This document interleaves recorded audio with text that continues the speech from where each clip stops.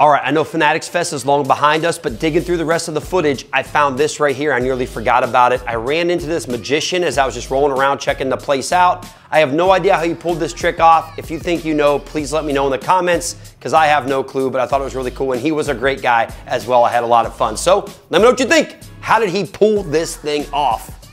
Here's what I want you to try. Your first name? Chuck. Chuck. Yes. Here's what we're gonna do. I feel like this should be fun. Okay. Chuck, can you, in my pocket, I have a deck of cards. Okay. Can you hold out your hand flat like this? Mm-hmm. Name any card in the entire world. Name it out loud to you? Name it out loud. What do you got? 3 of clubs. Are you sure? Positive. 100%. 100%. There's no way I could have known that you would say that. Absolutely not. Impossible.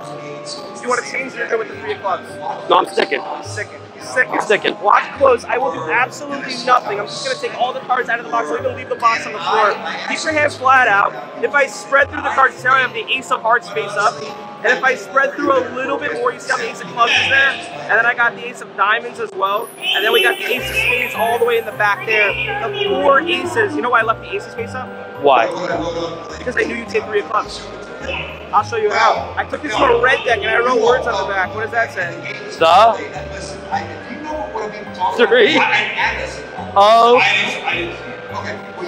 clubs. What are we even doing out here?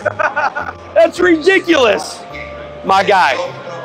Ridiculous. We're making it happen. I love, just so you can see it.